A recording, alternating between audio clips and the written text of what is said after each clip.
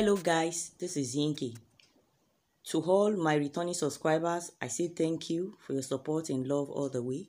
And if you are new to this channel, consider subscribing as I upload new tutorials on this channel almost every week. So today I'll be showing you the making of what I call an asymmetric rose sleeve. So let's get started. So we have the picture of what we want to make on the screen right now. So you can see the beautiful sleeve. So the first thing I'll be doing is to show you how to fold your paper. So this is how to fold when you want to cut 360-degree flare. Fold into 2 and then fold into 4. So after you have done that, take the measurement of your round sleeve on the elbow. Take the round sleeve is 11 inches in my own case. Then input it on your sleeve. So if you don't know how to draft a sleeve, there is a link to that on this tutorial.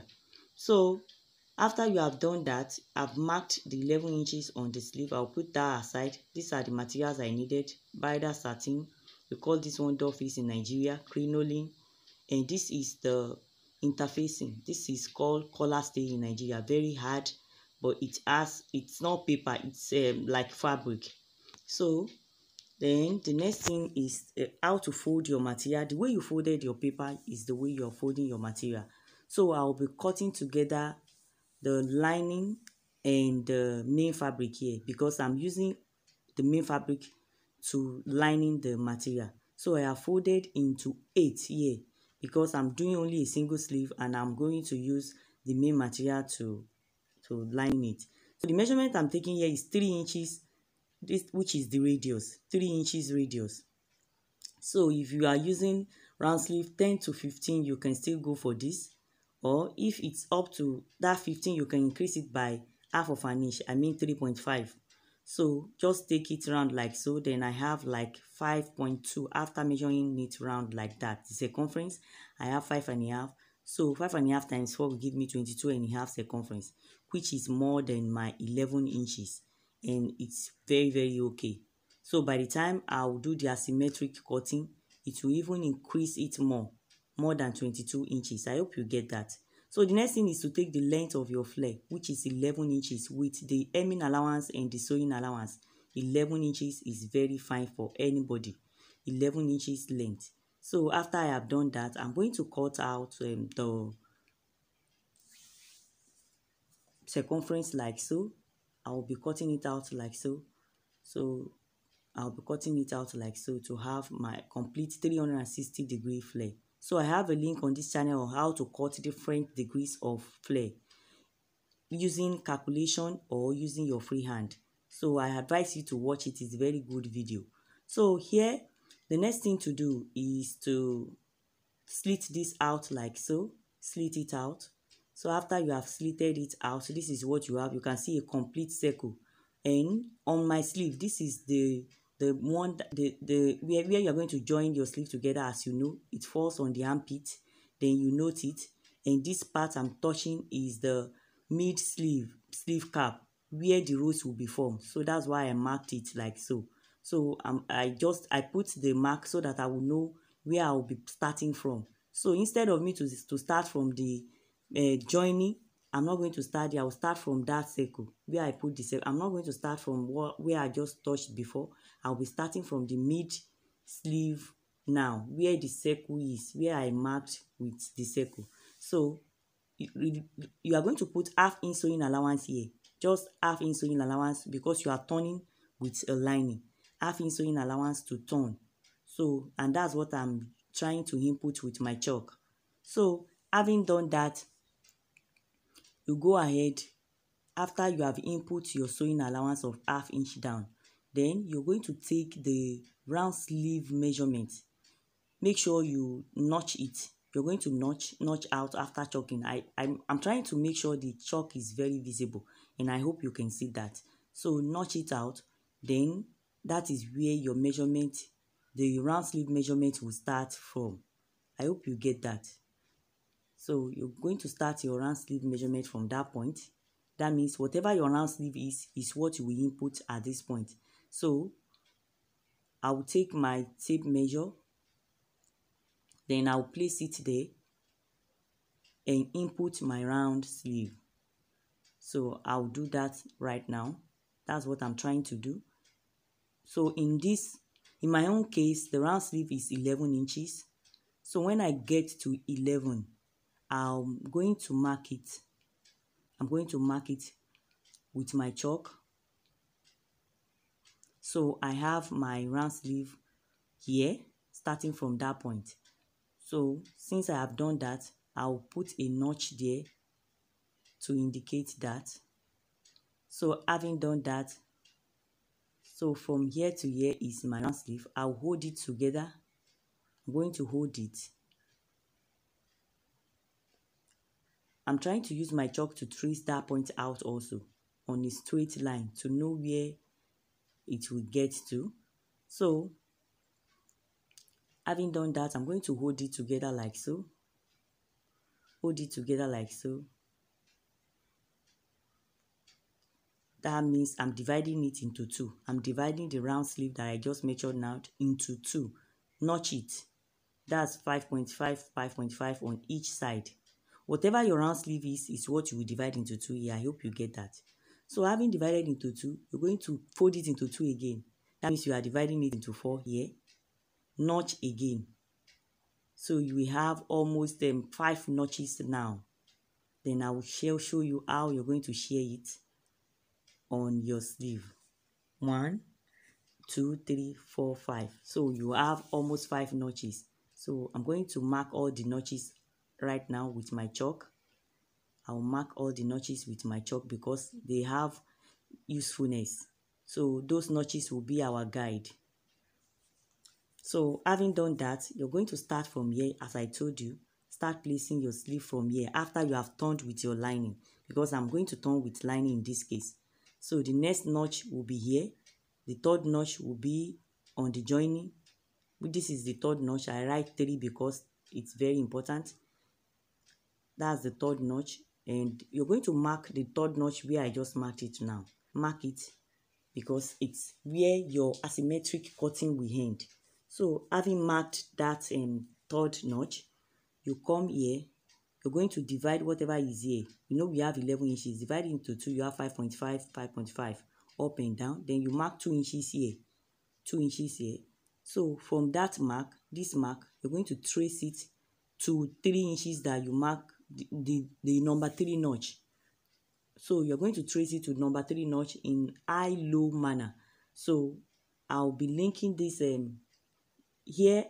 So this will be a guide for me.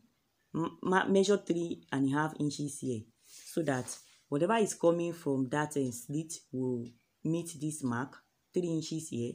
So I'll be linking this to this, the mark, the two mark together that I just touched. I'll be linking it together in this manner because this is an asymmetric form of sleeve. It will just be like high-low. So just connect it like so.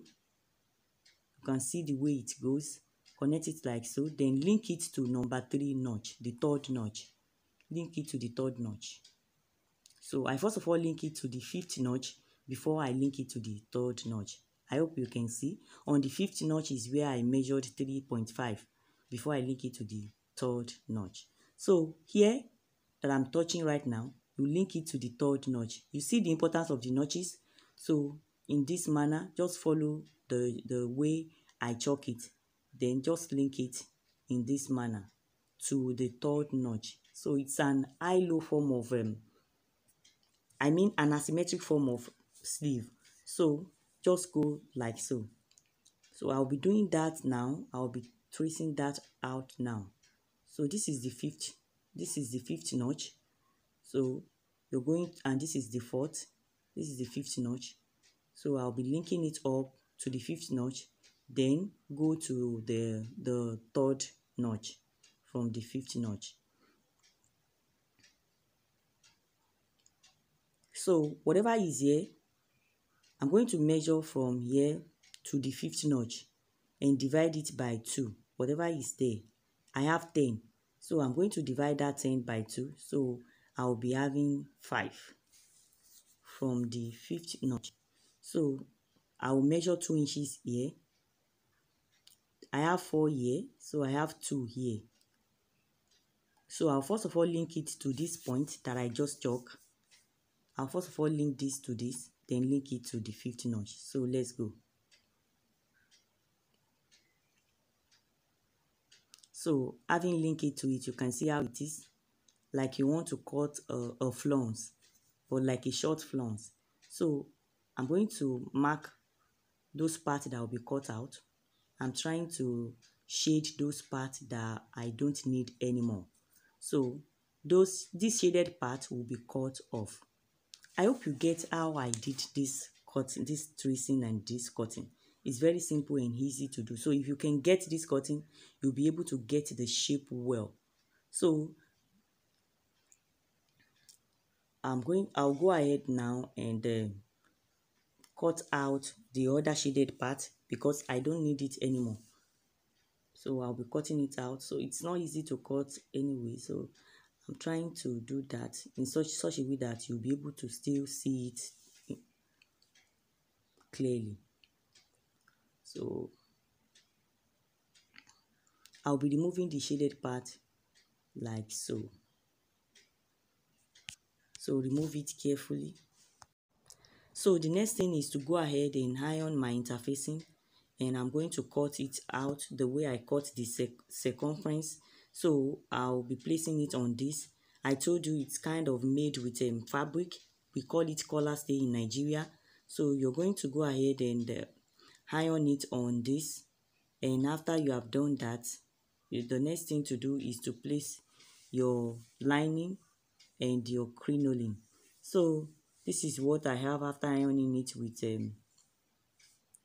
moderate heat. So I have the one that does not have the interfacing. This one does not have the hard stay, I mean the collar stay. So I'll be placing it on it to turn it. So it will be the lining that I'm going to use to turn it. So I'll be placing my crinoline in this manner. So you can see I'm turning it with the lining right away, but the crinoline will be on the material like so. So I'm stitching 3 materials together right now. The fabric that does not have the interfacing is underneath, with the one that has the interfacing and with the crinoline. So you're going to sew everything together, but make sure you sew to the tip of the crinoline. So you're going to sew to the tiniest tip of the crinoline like so. The essence of doing that is while you want to remove your sewing allowance, it will be very, very easy for you. You won't be able to cut off your crinoline with the sewing allowance you're removing, because I'm still going to trim off the excess sewing allowance, because I really need that to have a neat edge and a smooth edge. So go ahead and fix your crinoline like so. Do not pull your crinoline. Do not pull it, because you won't have that effect if you pull it. So I will be cutting it off right here, because you have almost gotten to the end, and I will be wrapping the edge off, because the edge can really injure someone if you attach it like that, or the edge can start loosening up from that part. So wrap it up with your fabric like so to secure it, and we are through with that. Then stitch this part up also. Then I'm done with that, and I'll go ahead and remove the sewing allowance. So the tiniest sewing allowance will be removed. So secure this end also. This is the longest edge. So having done that, you can turn it to the right side and give it a nice press. Iron it very well. So having turned it to the right side, I'll go on a short break, and I'll be back in a short while.